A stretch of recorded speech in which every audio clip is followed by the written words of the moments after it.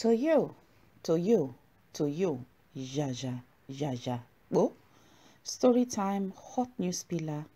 Your favorite babe, Kirsty Valentine. Thank you very much for tuning on to your favorite channel, your favorite babe. Thank you for subscribing. If you haven't, please do press the red buttons for subscription, the bells button for notifications. Please always leave a comment, share and like. Thank you very much for supporting this channel. Well, it's not such a pleasant news. The most and much celebrated socialite and former officer of the Nigerian Customs Service, Mrs. Chinyere Ungo Nadi, popularly known, she is popularly known and called Big Chi, is dead. RIP. She passed on at the early hours on Tuesday, October 28, 2020. According to reports, she complained of a chest pain. As you all know, if you live in the London area, if you are someone who loves events, who loves BC or Latilo show, or you are a fan of the Ovation magazine, she graced the pages, events of all these high society highbrows party. She was a very top official in the Nigerian custom, and she worked in the Nigerian custom for a very, very long time. She was at the Tinkan port at Apapa in Lagos. She was there for a very long time. She's so well known. She's so very, very, very well connected. She knows who and who in the society.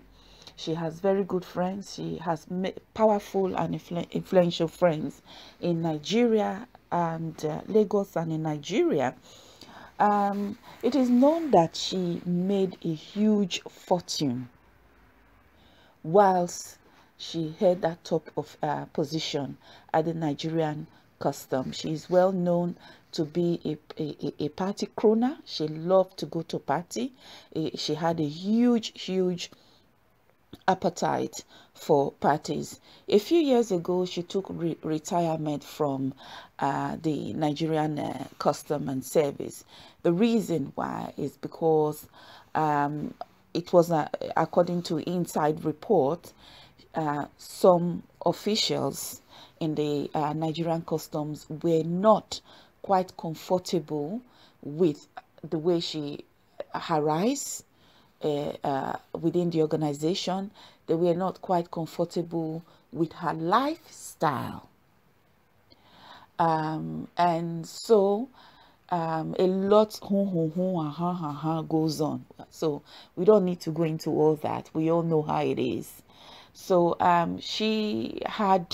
it is well known that she had a godmother who held her back, and she was very, very close. Her closeness was to the topmost senior Nigerian custom officer, Kofo Olugbesan. She was a former top official in the custom. Big Chi was really, really close to her, and it is well known that Kofo Olugbesan was her godmother. So obviously she held her back. We know the politics, how everything goes in Nigeria. But before long, before we knew it, the cabals within the Nigerian custom and exercise, they moved against her and ensured that she was demoted from her position. The cabals within the custom made sure that Big Chi, her name is Mrs. Chinyere Ogonadi, her position, she was demoted from her position and then transferred from Lagos. That is where the money is. Transferred from Lagos, where she has made, and it is allegedly and reported that she made her huge fortune from there. She was transferred to Calabar. These are two things: transferred to Calabar and then demoted. So you can see the difference. So it is known that she was not able to cope.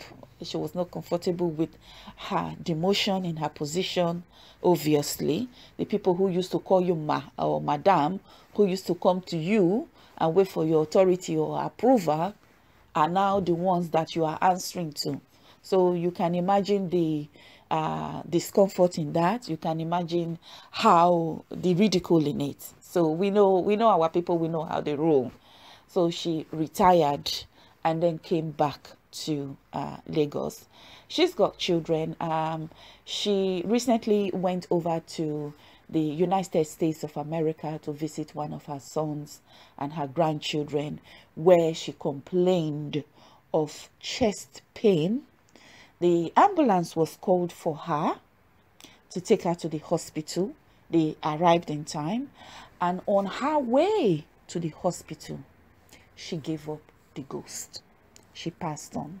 And when she got to the hospital, she was pronounced dead on arrival. So they were not able to resuscitate her. I'm sure they did everything they could in the van, in the ambulance, but I guess it was her time. So I would say rest in perfect peace. She lived a very beautiful and colorful life. She was blessed. Just before she passed on, she was about to celebrate 40 years marriage with her husband before she passed on. So our heart goes to her loved ones, the ones she has that she has left behind, her sons, her grandchildren, her in-laws, and her family members. So RIP Big Chi Chinyere Ngozane. So that's it, guys. She was very colorful. She was very sociable. She was very fashionable, high fashion. A few years ago in 2016, her son, who works for a very well-known financial company, I think that would be KPGM or something like that, in New York, got married to a Dominican lady. It was a high society wedding. I mean, Bisi Olatilo was in that wedding. It was, I mean, who and who in the society were there, from the top in the political power of corridor in Abuja to Lagos, everywhere, all over Nigeria, home and abroad. They came and they attended that wedding. It was a huge event at Nelly's place in Lagos, and that was in 2016. So rest in peace, Big Chi. Rest in peace. Bye-bye. It's your favorite baby, your favorite tea time spiller, hot news spiller, Kirsty Valentine.